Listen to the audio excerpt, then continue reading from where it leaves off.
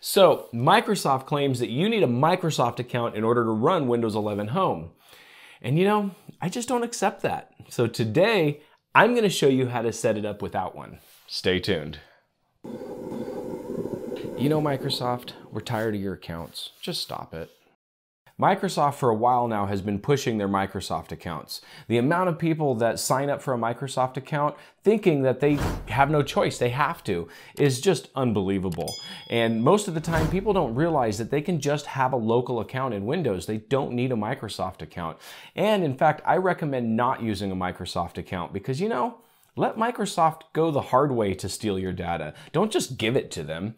But either way, I'm not going to use a Microsoft account. And because of this, I've actually already decided that all of my new systems are just going to come with Windows 11 Professional. In fact, most of my systems now, I'm still loading with Windows 10, and it's going to be Professional because these people are going to upgrade to Windows 11 at some point. And when that happens, I don't want them to have to create a Microsoft account. So using the Pro version, at least I can have some control over that, even though Microsoft will try to force the Microsoft accounts onto them too. But you know, it is what it is. Either way, when the news broke that Windows 11 was going to require Microsoft accounts for the Home Edition, I was just livid with Microsoft. You know, I just don't want to deal with this. When I set a computer up for a customer, I'm setting the computer up. I typically do it at my shop and then I bring it to the customer, and once it's done, it's done. I don't want to have to deal with setting up a Microsoft account on behalf of the customer in my shop when the customer's not here.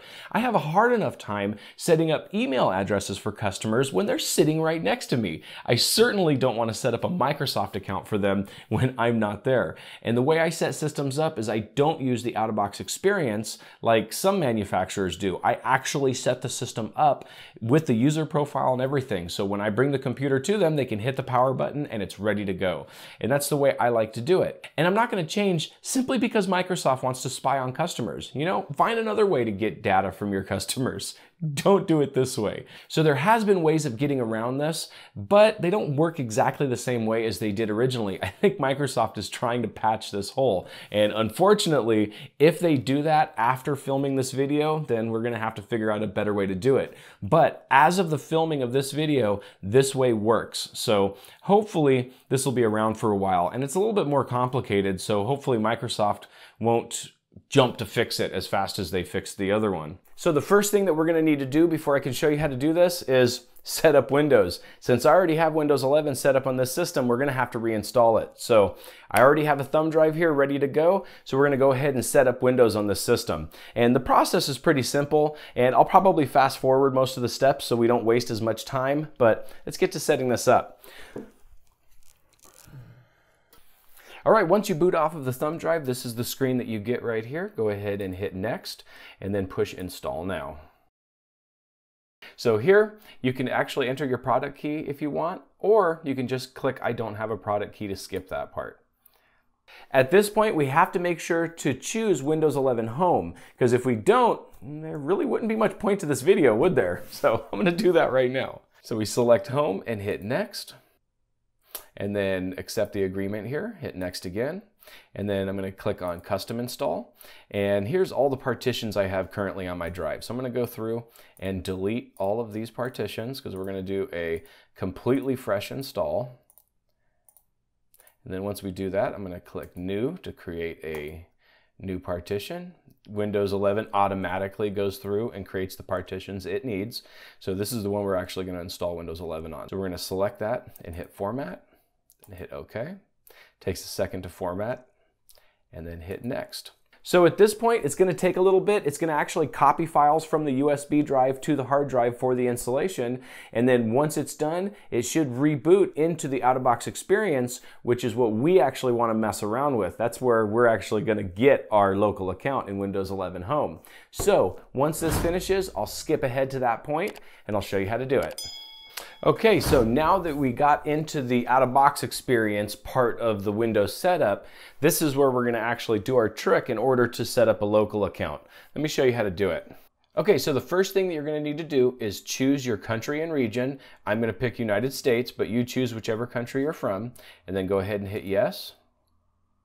And then from this point, you want to pick your keyboard layout. Mine's obviously going to be US. We're going to hit yes. and then tell it to skip adding any other layouts. And then Windows Update is going to go ahead and check for updates.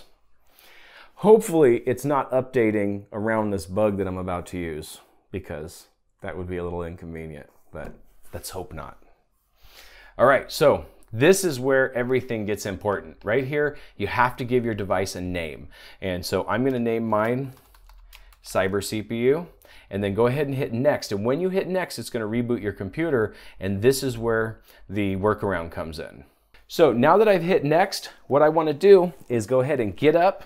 I want to go behind my computer here, and I want to unplug the Ethernet cable. So now that it's going through a restart, and I've unplugged its internet, the system's going to come back up, and it's going to be like, where's my internet? So once the system boots back up, it's not going to know where its internet connection is. Right here it says, let's connect you to a network. Now originally the way this workaround actually worked was there was a little back button right here you could click, and by clicking that it would allow you to create a local account. Unfortunately, Microsoft has fixed that, but there's a real easy way around it. Let me show you how to do it. Make sure your mouse is within reach. Put your mouse right over the next button, and then we're going to take our Ethernet cable. We're going to go ahead and plug it back into the computer just to give the system an internet connection. It's going to take 1 second for it to detect that it has a network connection. There it is. We're going to go ahead and hit next, and then I'm going to unplug the Ethernet cable again. So now it no longer has internet, and because of that, it's going to come up and let me create a local account. However, it may take a minute to do that. And there we go. Who's using this device? It's asking me my name. So let's go ahead and finish the setup.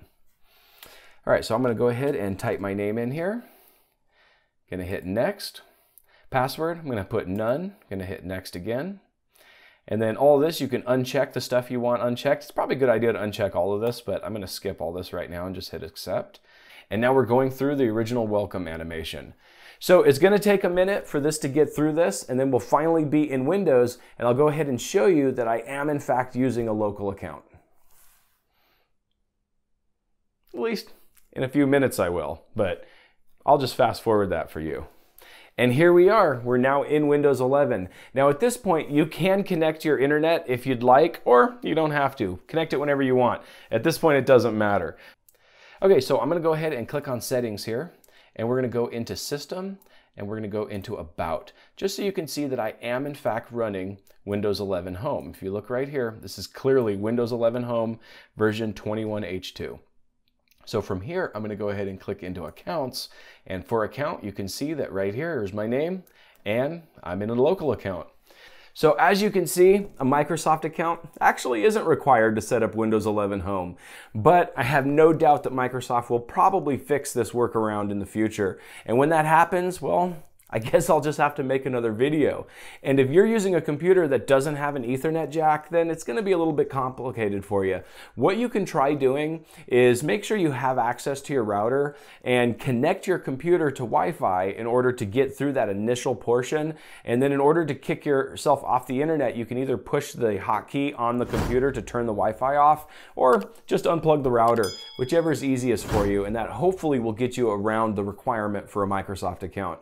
But if it doesn't, go ahead and leave a comment below and I'll see if I can help you through it. But anyway, if this was helpful to you, then please hit the like button. And don't forget to subscribe to my channel. And hit that bell icon so you can be notified of future videos. I post a new video every week. Oh, and hey, before you go, check out a couple of these videos. Have a great day.